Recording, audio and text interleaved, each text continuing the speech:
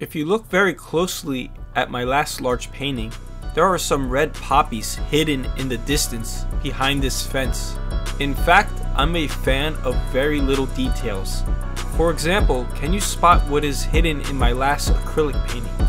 Nearby this church, there is something hiding in the grass. If you're ever out in the woods or forests in Greece, pay attention to the sounds among the grass and fallen leaves. A tortoise might be hiding.